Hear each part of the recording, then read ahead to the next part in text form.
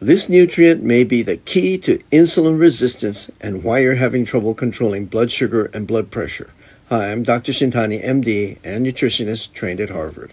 Two of the most important functions of this nutrient are to help control blood sugar and control blood pressure.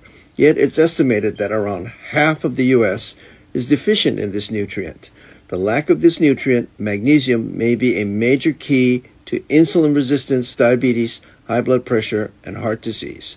The RDA for magnesium is 400 to 420 milligrams daily for men and 310 to 320 milligrams for women.